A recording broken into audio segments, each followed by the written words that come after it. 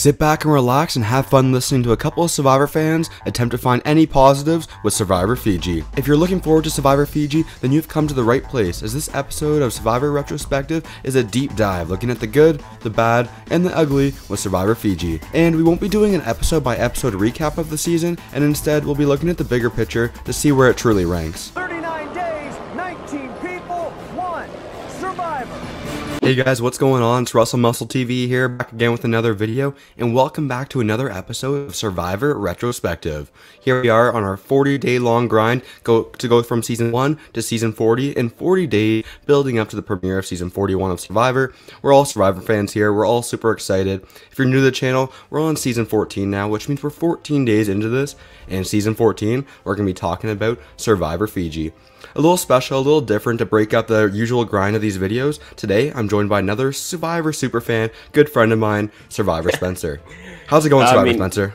It's just great. I mean, I love doing deep dive podcasts. It's starting to become my favorite pastime, even though I literally just did one, a few days ago. It's fun to sit down and talk about a season and not have to do a video where you're just talking to yourself. It's fun to have somebody else who can geek out on the show with me. Yeah, the back and forth is really fun, and the good thing about this too is you get to see those different perspectives of the kind of thing.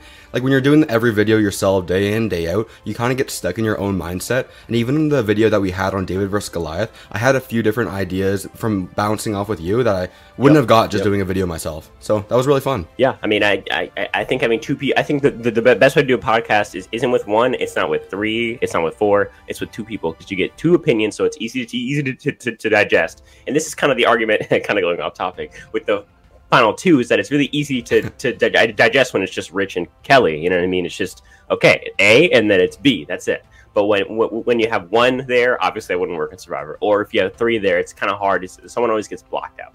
And so, yeah, I think we'll have fun. Do you want to get right into the season? Or are you good? Yeah. So we got a final three here this season, so it's kind of good segue into that. But so this idea for this podcast is I want to look at Survivor Fiji in a more like overarching macro scale kind of thing. In the David vs. Goliath video we had on Survivor Spencer's video, go check that out, link in the description. But anyways, in his video, we kind of went an episode by episode analysis of the season. I don't want to do that for Survivor Fiji. You guys don't want to listen to that for Survivor Fiji. We're going to be looking at it in a more macro, big ideas kind of thing. Looking at all the good, the little bit of good, there's not much. Looking at the good, looking at the bad, and looking at the ugly of the season to see really where the episode ranks. And so if you guys haven't seen any of my videos before, what I do is I talk about the season, and then at the very end, as a little good send-off and a good way to finish the episodes, I like to rank the season and put it into a tier list, and it kind of says thank you for you guys for watching the entire video. I'm not doing that this time. We're ranking the episode right now. We're ranking the season. I'm gonna let you guys know right now, I rank this as the worst season of all time. I give it 1.0 out of 10. Yeah. Survivor Fiji is the worst season of all time. F tier, 1.0 out of 10. Give me your initial thoughts on the season. Overall, what do you think? Well, I have a response to that. So you think it's worse than Thailand? Because again, for those of you that don't know, I've watched every season except Survivor Thailand. Right now I'm 2 episodes in. I know all the big stuff. I know who wins the game. I know Clay is second. I know it's a 4-3 vote. I know there's some guy named Rob that goes out near the merge, if not right before, who's kind of an asshole, but then turns into kind of not an asshole. I know that Jan is third. I know that Helen is fourth. And that's all I know about it. But from what I hear, it just sounds like a terrible viewing experience. And the first episode, if that's any indicator, Jesus Christ, that seems a train wreck. So I don't know. What is you're saying Fiji's worse than Thailand, or does Thailand just get better as I go, or what? I don't know. Tell me. Thailand being an old school era season and being one of the first seasons, I think you have to give it a little more credit by that sense, just because it's starting things out, and there is some good strategy to be had. You had the Iceman, Mr. Freeze. Not a good person, but good Survivor player for the time. Great Survivor. I mean, yeah, really good Survivor player, not a good person. But the problem, so I have my rankings right here. My episode on Thailand's already out. I ranked Thailand 4.6 out of 10. I ranked Fiji as bottom tier. Yeah, I ranked Fiji, 1.0. Do you have hold on, is Thailand 39th, or is it even higher than 39th? I have Thailand. I don't want to give spoilers to all my rankings, but I have Fiji, then I have 2 seasons, and then I have Thailand. So I have Thailand bottom 4. Wow, there are 2 seasons? Okay, I'm going to guess. You don't have to say yes. I'm just going to guess. That's okay with you. Yeah.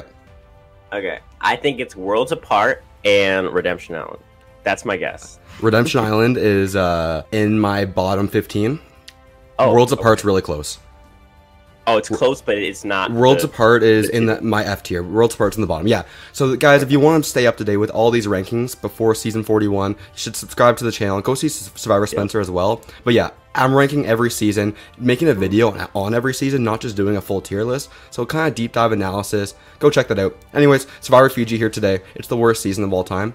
But from a macro sense, I think that's just because of, like, when you think of what the season tries to do, it doesn't work, like, at all. And I kind of talked about this with Survivor Spencer on the David versus Goliath video. On that season could have kind of become a train wreck if the Goliaths end up steamrolling the Davids and it becomes like the underdogs end up losing and it becomes a bad thing there. I think that's what happens in Survivor Fiji. It's the haves versus the have-nots, obviously. And I guess, like, probably going into the season, they want, okay, let's get the underdogs coming up on top, showing that the good guy always wins. Well, no, that's not what happens here. The haves kind of destroy the entire pre-merge of the season. Eventually, you know, Earl ends up winning the game, but it's not fun to watch the early parts, the haves versus the have-nots. And I hated watching that. It was hard to get through the first part of the season. What are your thoughts on the haves versus the have-nots? So my first bullet on the entire season is, because I only have around like 13 or 14 bullets in the season. 14, there we go. Perfect number. So my first bullet is just have versus have-nots twist. It's like, I feel like what they were trying to go for here is a Palau, because Palau had just aired a year prior to them filming this, and I feel like they like saw how popular Palau was at the time. And even now, it's pretty popular. It's like, it's kind of, obviously it's gone down because there's more seasons, but it's still pretty popular. And I think they were trying to create an oolong out of Earl's tribe, which is like odd to me because that doesn't make any. It has to be natural. It just has to be naturally a bad tribe. And Oolong's beach was better. Oolong had more stuff there. Oolong had stronger members. So you can't create an Oolong. Oolong has to create itself, I feel like. Yeah, and that's a good point too. And watching Survivor Palau, like, starting out, the two tribes are equal, right? Like, it's not like one tribe gets all these benefits versus the other tribe. I don't want to see a tribe be given absolutely nothing over the other ones starting the game. Like, it's the whole point of Survivor. Everyone gets equal opportunity at the start. Big things, you know, the social dynamics. Having one tribe get literally nothing, like, it became a chore to watch. Like, I watch Survivor for the entertainment factor. You know, it's a good show to watch. This became like, okay, I have to sit down and watch this season. I didn't want to do that, right? And so the haves versus the have-nots, like I said, it's a bad storytelling. And I think it becomes even worse with looking at the recruits versus who applied for the show. Do you know the stats on how many recruits this season had? It's, wait, is Papa Bear in South Pacific, or is that, no, this one's This is Papa Smurf. Papa Smurf, that's what it was. I know that he's the only person who applied. The rest of them are all recruits. And I believe Earl actually got recruited a day before they went out. Yeah. I'm not sure the exact on that, but yeah, Earl got recruited. All of the people on this cast got recruited except for Papa Smurf, who Papa Smurf ends up, you know, medically leaving or quitting, whatever you want to call it. Yeah. Earl plays a fantastic game here, which we'll dive into a little bit. But Earl had only seen one episode of Survivor before this, the premiere of Cook Islands, which is insane. And he's still able to play like this. Yeah. Yeah. That's completely insane. Well, it makes sense because Cook Islands. So literally, so they were like, oh, you want to be Survivor? He's like, yeah, sure. And they're like, okay, go watch this last episode that's going to air before we're going to fly out. And that just happened to be the Cook Islands premiere. That's crazy. Yeah, it's insane. And I think, like, those two things overall, like the haves versus have-nots being awful storytelling mechanic, and then the recruits versus applying people to the show, like, these are two major things that make the show awful. And I think it's kind of like a big overarching thing of like the post-classic era of Survivor. This post-classic era obviously being Survivor season 9 to season 14. Like 14. I think it's 11 to 14. I think 9 and 10 still kind of breathe classic. And they're also just really good seasons. I think this, like, 11 to 14, especially at the time that it aired, like, viewership really dropped after Palau. Palau. Honestly, I think maybe Guatemala stayed the viewership just because Stephanie was on the season. Everyone loves Stephanie. But I think at 12, I mean, now everyone's like, oh, 12 so iconic. The final 6 is so iconic. But like at the time, 12 was not regarded as a good season. 13 was not regarded as a good season, and the only reason it's regarded now is because it has the big characters. 14 was definitely not, and it still isn't. And then 15 and 16 kind of brought it back, and then we obviously had our great stretch where, 15 to 20 was a really good stretch. Yeah, I consider like 15 to 20 as like the golden age of Survivor. Like you got those top rate seasons all the way through. But yeah, and this post-classic era, wherever you like cut the line, it really is. This whole era is defined by change, and Survivor's just throwing anything they got at the wall and just seeing what sticks, which is never a good idea. You never want to have that happen. And not much sticks this season. So yeah, let's dive into it a little closer now. So my second bullet is my second bullet is current format idol. How do we feel about? So I'm guessing I know the answer, but I'll ask you just to ask. I'm guessing you like the current format the best. I mean, obviously, out of all of them, right? Okay, I agree. Let's not have the super idol, the Tyler Perry idol, whatever you call it. Let's get that out of here. Well, the issue is that it never gets played because the threat of it is so bad. Like, I'm sure nowadays, if they put it in like season 41, they would flush it because they're like smart enough. But in the seasons it was in, 12 and 13, the strategy just wasn't good enough for them to be able to, what if we did this crazy split where we like got the super idol out? Yeah. And then in season 28, Tony had it and he bluffed with it. So that's why it was never, split out or flushed out. You know what I mean? And so I feel like now if it came back, it would be a little bit more balanced because at least players are better now and they know how to do crazy splits and stuff like that. But at the time it came out in both 12, 13, and then when it came back for 28, no. I like the how do you feel about the co-wrong?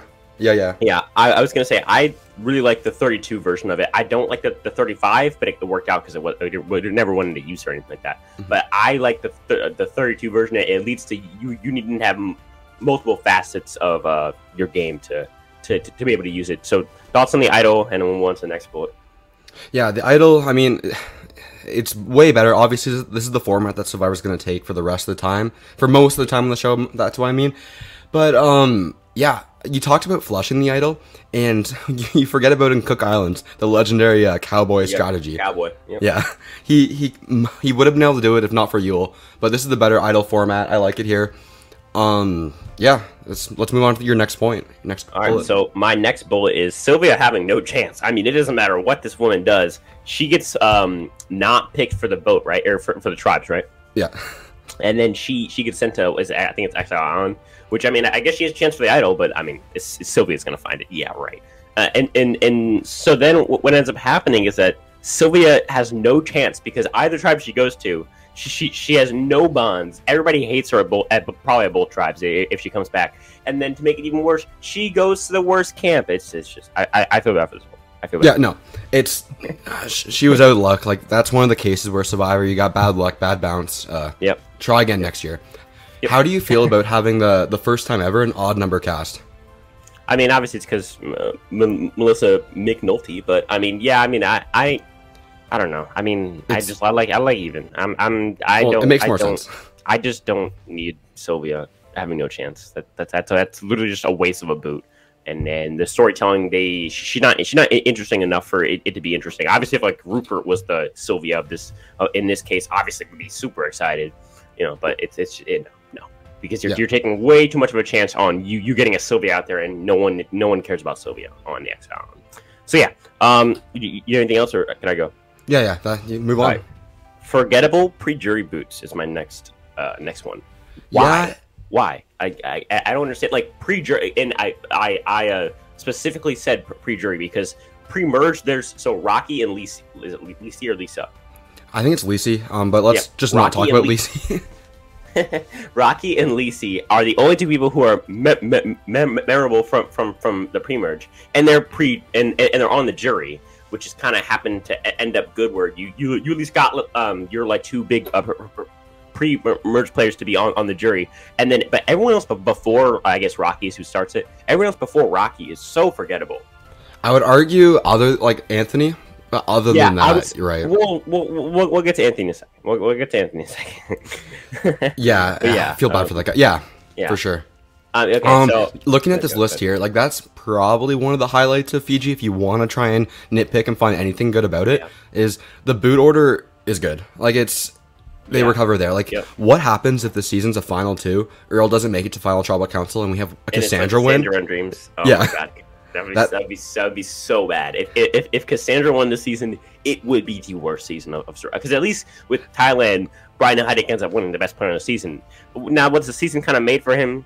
Yeah, just like probably near close to Rob's season that was made for him. Like, yeah, but at least the person who's supposed to win won. Mm-hmm. But this season, if Cassandra wins, oh my god, that's crazy. That's a rough bounce. What's it called? So now we have Yau-Man's idol because he finds it somewhere in between this and my next bullet. So let's talk about that. How do you feel about Yau-Man finding the idol? I mean, obviously a fan favorite in this season.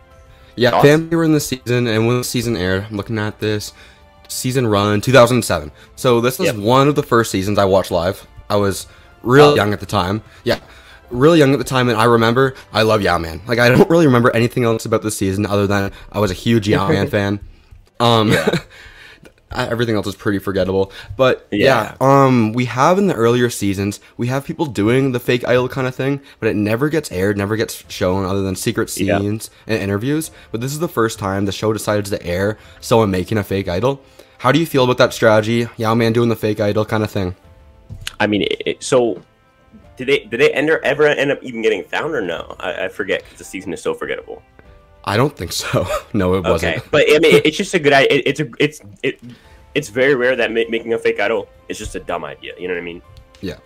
I think Ozzy gets his inspiration and fans and favorites from Yau-Man doing it here. Yau-Man, yep. So you're gonna want that to happen, to have the stick moment in fans and favorites. So I think it's a good thing to happen.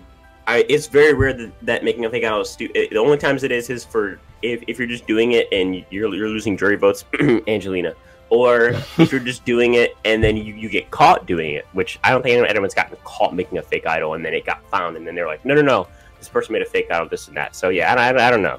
I feel like it's a really good strategy and it's kind of hard to knock the strategy. Moving on to my next bullet, I got Anthony versus Rocky. This is our pre-merge duel.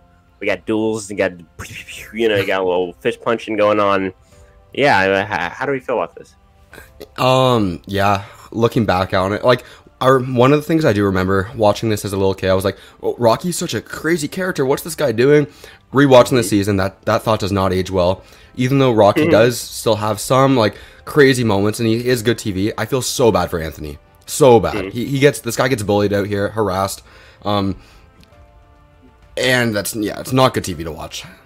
I like Rocky, not because he's a good person, but because he's a bad person. That's the whole point. I mean, I think that's the sell with Rocky is like, this guy, like he's not a nice person, and he doesn't really have a filter, but he's unapologetically Rocky. Rocky will never think Anthony's way, and Anthony will never think Rocky's way, and I think that's why it works. Now, I wish they had both gotten to be on the jury, and they just kick Lisi off. That would be fantastic. I mean, but I feel like it works. I mean, obviously this saves like 3 episodes from being the worst stretch, since Australian Outback post merge. Like, you know what I mean? Yeah. Well, Rocky kind of carries the pre-merge of the season. He really does. Yeah. Like without Rocky, what really are we talking about for the first half?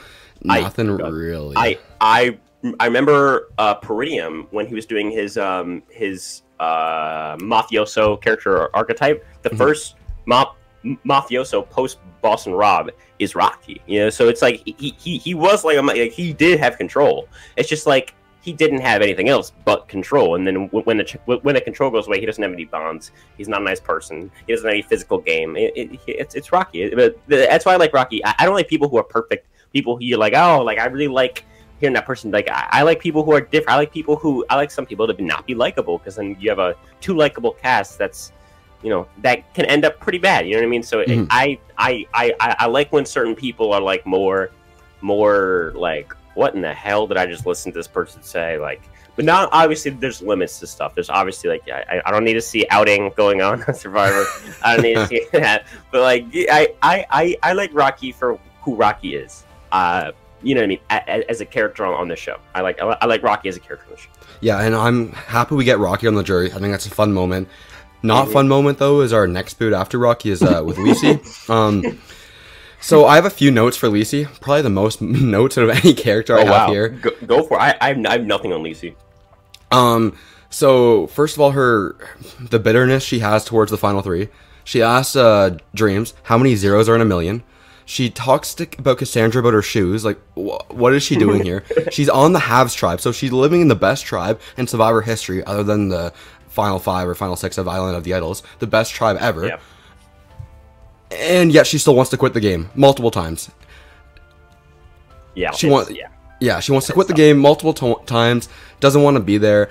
The only good thing we get for Lisi is the gif of her falling over when running during the memory challenge, just falling straight on her face. That's the wait. Isn't that Michelle Yee who just flies off of the platform?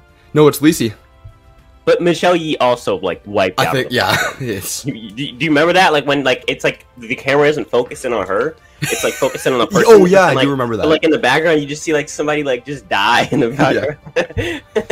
Yeah, no, I remember that. Okay, we're gonna go to the next bullet. Yeah, let's do the next. Okay, so I have the twist of giving up camp versus tribal. How do we feel about this? If you're gonna do this season, I don't know, it's flawed because like I like it because at least it adds something. You know what I mean? Mm-hmm. And it's better than the bottle twist, which I think is super rigged. But yeah. I mean, this is like. Of course they're gonna go to tribal. Like they have the best camp ever versus literally the worst camp in Survivor history. Of course they're gonna go tribal, so it's kind of obvious. It's kind of funny too because they hadn't gone to tribal council yet because Papa Smurf ends up quitting. He doesn't get voted out. So you don't know where the tribal lines are yet though. So someone's choosing to go to tribal council, even though like they're going home. Like I think that idea is crazy. And would you choose to keep your camp? Is that what you'd choose? I would. I mean, it depends. So wait, right? Did it have to be like a unanimous decision or what? I'm pretty sure, yeah. Huh. So what would happen if they didn't do it unanimous? So do they draw rocks and whoever drew the rock got to decide or what? That's a good. I'm reading the notes here. I'm actually not sure on that. But Liliana gets going home here. I mean, it's fine. Yep. Obviously, they pick that. It's a good change up from. The have-nots going home every single tribal council, yeah, no, I mean that makes sense. Yeah. Right. We good? Let's talk a little bit about the Four Horsemen. Sure. Well, no, I mean I have some stuff before that. Oh yeah. Okay, keep going. So I have. How do we feel about the early jury? How do we feel about that? The early jury. Yeah. Like, do you like that? Do you not like that? Let's kind of like that. I like it, right? And it keeps It's a theme Survivor will continue doing for a long time now, and it's a good way to keep more characters in the game longer. So, like in Heroes versus Villains, you get to keep Coach on the jury, right, and things like that. Yep. Survivor likes their characters and their big characters, and when you're getting these big characters, there's always a risk of they might be gone pre-merge, then boom, you're done, you lost them. So this is a way to keep face and keep those popular people there longer. And without that, we don't get Rocky, right? So correct. So I have my next bullet is about the post-merge split up. Do you want to talk about that first, or the four horsemen first? Because I feel like if the four horsemen don't go to the split up tribal council, at least not all of them. So I feel like we should. Yeah, some of them. Let's talk about this split first. Yeah. So obviously, is it Michelle Yee? Michelle Yee goes out, and then my next bullet's about Michelle. Yeah, Michelle Yee, Rob Goddess, obviously. I think that's the trend. The Survivor community feels that way. Michelle Yee for second chance too. It's like Natalie Bolton. She needs to come back, even though she said like 3 words the entire season. Yeah. Yeah. Go ahead. I think people have talked more about Michelle Yee wanting to come back than Michelle Yee's talked about Survivor. So yeah, right. There's that too. Yeah.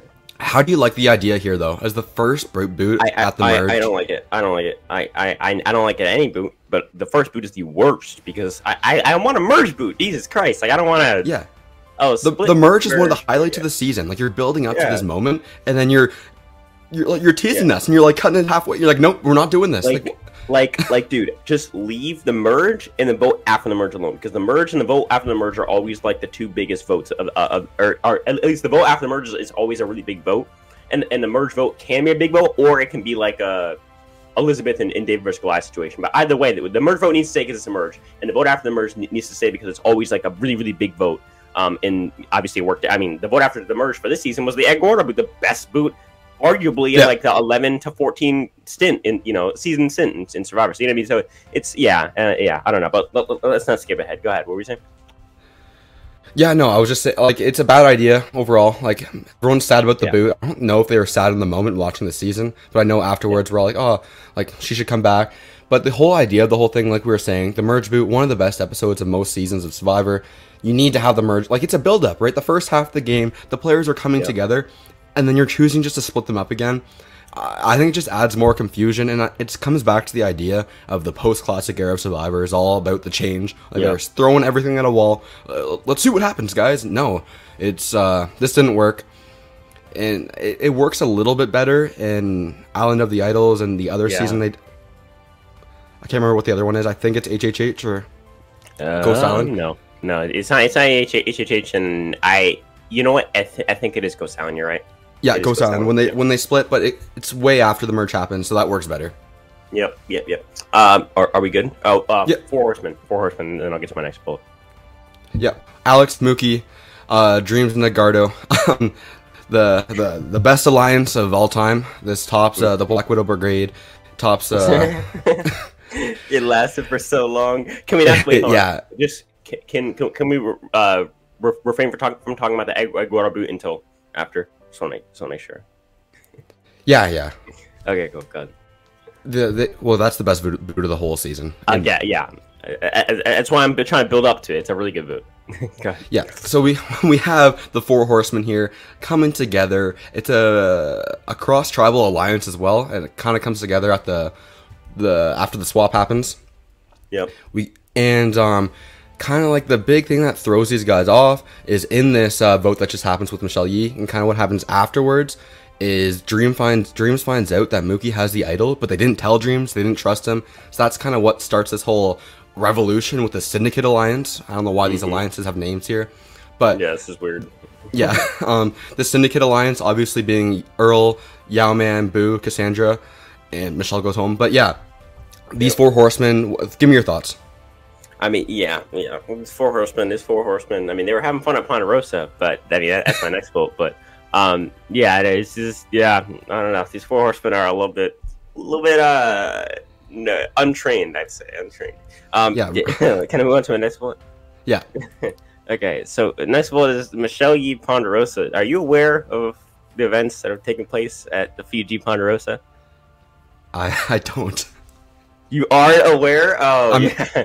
So there's a rumor, and it's been confirmed by Rocky, Mookie, and Alex that Michelle Yee was having relations with several of the male people on this jury. Several. Wow. And it's been not only confirmed by those men themselves, by other people on this jury, including Stacy. So how do we feel about this? I mean, this is like, I don't know, this gets a little crazy. It's a little crazy. I think it gives a new name to the Four Horsemen. Right? Right? Yeah, bro. I don't know, but I don't know. I didn't know about that. Wow. You really didn't know? Yeah, no. I talked about it in my conspiracy theory video on my channel. It's a lot. Yeah, let's move on to the next. Yeah, okay. My next bullet is just the egg water boost. Let's just start. I mean, first of all, Stacy coming up with the first safe vote in Survivor history, just right off the bat. And then we have Dreams rushing around. This feels like a vote out of like Edge of Extinction. This literally feels like that's what it feels like. It's like a complete switch. The season goes from Thailand to Edge of Extinction, and then it goes right back to Thailand directly after. Imagine if this season could have kept this up the entire time. I don't know where these players came from and where they left after this vote, because it was great. Dude, and, if this boot could have happened even 3 times more, at least, because like more cases is like a stretch of like 5 episodes that are really good, and all the other episodes are meh, but like that, like from like the Hunter boot to like the Road to 4 flip boot, it's like five episodes that are golden, and that's why Mar cases is considered so good. If this season could have just had like those 4 episodes, like it just could have gone on for 3 more episodes, this season could have been so good, bro. Yeah, and we get one of the the best gifts of all time for Survivor as well. When you get the first Eduardo vote come up, you have it's all cartoons here. You have Eduardo's face. It's like, oh, like a big shock moment, and then I think it cuts to Alex as well being shook. Mookie as well, and then you just see Earl's face just so happy, smiling and nodding up and down. That's a great moment. It's so funny, bro. And like, well, they play the idol, right? And they're like all like high-fiving each other. Being the four horsemen. Oh. Yeah. And then it's like it turns around and it says Eduardo, and everyone's just shocked. They're all just like, they immediately fill up with fear. Just absolute anxiety just fills their. It's hilarious. It's hilarious to watch. That's the highlight. The major, other than Earl winning the game probably and Yau-Man moments, this boot is the only highlight of the season for me. No, for me it's the only highlight of the season. I mean, I guess Yau-Man's like idol fine's probably the most memorable thing from this season. Like I can remember Yau-Man like doing like a thing with the camera, like, with the idol, the turtle, oh my god, But like I feel like this is definitely the highlight of the season, like just TV wise, definitely. Are we gonna move on? Or we yeah, let's move on. All right. Boo first spy check. Let's talk about that. I mean, I'm listen. Boo's got these spy checks going on. Listen, Tony 1.0. So you're telling me before Survivor Cagayan, Tony went back, watched Survivor Fiji, and replicated Boo's game. So I watched Tony's interview. He said that the only seasons that he saw before he started to apply were season 7 because fair play, and then season 19 and 20 because Russell. Like he had said that he had only come back when like a player coincidentally, like he was gonna play, came to the show, right? Yeah. And so he definitely did not see this. Definitely not see this. There ain't no Tony Block shows in this. Boo is definitely not got that level of clout. No, for sure. Yeah. No, that's all I got about Boo. Yeah. Okay. Okay. When's we have the car incident? Let's talk about that for a bit. Well, hold on. I just have two Yau-Man, correct. I don't play. How do you feel about that? Another this is why Yau-Man was the highlight of the season for me. Other than that one boot episode, Yau-Man's fun TV, but like he is also a sneaky little guy. Like he has some really good moments, and he has a mind for the game too. Great play here. And we haven't touched on it at all either. We'll get back to the playing the idol correctly. His relationship with Earl is a lot of fun. Yeah, it is. It is a lot of fun to watch. Like two people just bounce off each other. It's very pretty similar to Wendell and Dom. It shows that people from different worlds can come together with a common goal and they do really cool things. I mean, they did it for sure. You have any comments on that before I get to my next one? Yeah, keep going. Okay. So I have re-hiding idols. The first time we're gonna see idols start to come back. Yeah. Like we need to go look for the idol again. Like I'm sure I wasn't even, I was 2 years old when this came out. But like the idea of re-hiding idols and like all of a sudden they were like, okay, we need to go find a new idol. That must have been the most exhilarating feeling as a fan. Like, oh my god. There's another one. Like it isn't just one the whole season. Like, oh my god, it's like a whole treasure hunt again. Like that must have been pretty cool. Yeah, and way different than what we have today with 3 idols an episode or whatever. Yeah, we have like one Kelly Wentworth will not count per millisecond, and then we go to the next one. Yeah, no, this is a little bit different, but because it was so new, I'm sure it was cool. All right, my next bullet, I have the car deal, the infamous car deal. Yeah, you want to get started on that? Yeah, so obviously, the car, the curse of the car in Survivor. Whoever wins the car doesn't win the game. Yep. In this, so Dreams before starting the season, was homeless, right? Yep. Yeah. Before starting the season, which is a whole other thing because he didn't know how to use the French press, and he gets harassed by his tribe early on for not knowing how to do that. Like the guy's homeless. Like give him a little bit of help here. Yeah. But yeah, no. So the car deal, Yau-Man ends up winning this challenge, negotiates with Dreams, and it's such a weird negotiation because it's like, okay, if we make it to this point in the game and you win, Yau-Man timed the whole thing perfectly, and it's kind of crazy how they were able to do that. And Yau-Man kind of knew. It was like, this is the one point of the game where I'm going to need help, and that's kind of shows Yau-Man's knowledge of the game, showing that I'm going to run out of room and they're going to want to vote me out here. So Dreams, you're a big threat. If you can, or you're a big physical guy. If you can win this challenge, let's make a trade.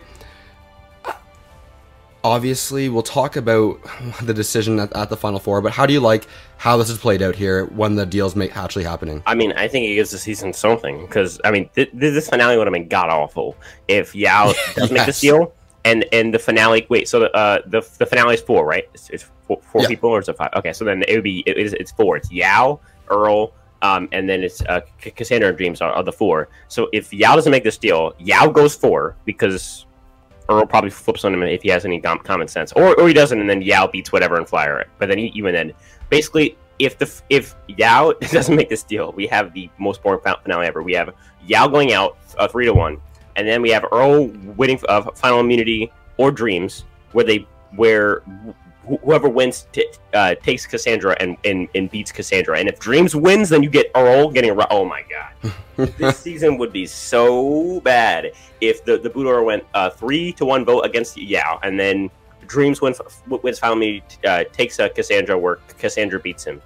Oh my god, this season would be... This is the worst. Yeah, well, I already have it rated the worst season. It would just... I mean, but for me, it would probably be like a good... Because I think, for me, I have probably 30th. But for me, it would be like 39th. Yeah, definitely. If Cassandra wins the season, still not behind Thailand, just because Jesus Christ, that season sucks. But you know, I feel like it's just this season could have gone a lot worse if it weren't for Yao making that deal and in the Eguara boot as well. So ultimately, after the car deal happens, Dreams wins that challenge. They go to Tribal Council. Do you think, obviously, Dreams would have been voted out, right? If Yau-Man gets immunity. Well, hold on. So Yau-Man, who did Yau-Man vote for? He voted for Dreams, right? Yeah. No, okay, so he couldn't because Dreams had the necklace. Yeah, and he didn't vote for Earl because Earl had a perfect game. So he voted for Cassandra. Yao voted Cassandra. Did Earl vote Yao? Yeah. So, that would have been an interesting final three.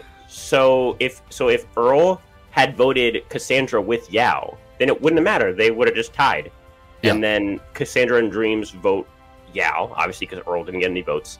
And then you have a Cassandra and Yao fire making where Yao wins, I'm guessing. And then you have a Yao, Earl, and Dreams, which is probably the best final three where Earl still wins, but at least it's more interesting. It's storytelling perspective, that's more fun. But no, Yau-Man goes home here. Earl just showing again how he's the best player of the season, I think. How he just doesn't get voted for other than the one vote he gets. He beats everybody, and everybody takes him to the end, which is absolutely fantastic. I mean, except for like the Four Horsemen, obviously. But as soon as it's out, everyone in the final 6 or 5-ish, they all take Earl to the end, which is fantastic. And he beats all of them. He beats the entire cast. Anyone from the pre-merge, anyone from the post, it doesn't matter. Which is really impressive by him. Which is also crazy. I have my notes here. He voted correctly at every single tribal council he went to. That's Can we talk about that? Yeah, I mean, because I remember Tony saying his first in post-game interview for Winners at War, he's like, this is the first vote that I didn't know was going on is the Ben vote in Winners at War, which is really impressive. But there's been votes where Tony didn't necessarily vote right, but he just didn't know what was going on. Or sorry, other way around. But yeah, I mean, Earl doing this way before Tony's even interested in applying for Survivors is really cool, and it just shows that Earl, is probably, I mean, he's definitely like a top 3 winner up to this point in Survivor history, up to the point at his season aired. I mean, I think we really get robbed here with Earl not coming back for Winners at War.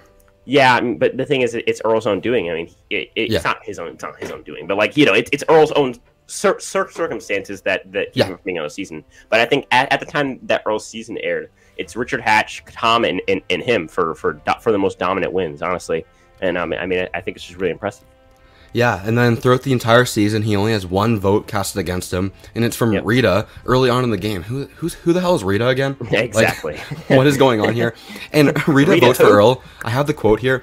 I voted for Earl because I know for sure you won't be voted out today. I can't vote for who we agreed on. I know you'll understand. So if this girl doesn't vote for Earl here, he has a perfect game. Perfect game, and definitely a... Wait, so does JT have the first perfect game, or is it... Yeah, it's JT, then it's Cochran. I think JT probably plays a better game than Earl, just because like literally people were giving up their games for JT, whereas no one was giving up their game for Earl. Yeah. But I think it's close. I think though that if Earl can get this perfect game, he rivals JT for the most perfect game, honestly. Yeah, and like the fact that he loses this perfect game off of someone who's saying they voted for him because they know he's not going home, like that's such an asterisk there. Like really, I think we should count it. But that's that. What are your final thoughts? Numbers are the numbers. Yeah. Exactly. So just overall in the season, I think the season has individual decent episodes / moments, but there's never a consistent stretch. I don't like. Okay. Day vs. Goliath, the entire season is just a complete stretch of amazing episodes. A season like, I'm trying to think like a season that has like Heroes vs. Villains, a great pre-merge, right? So it's a stretch of pre-merge, but then post-merge not that good.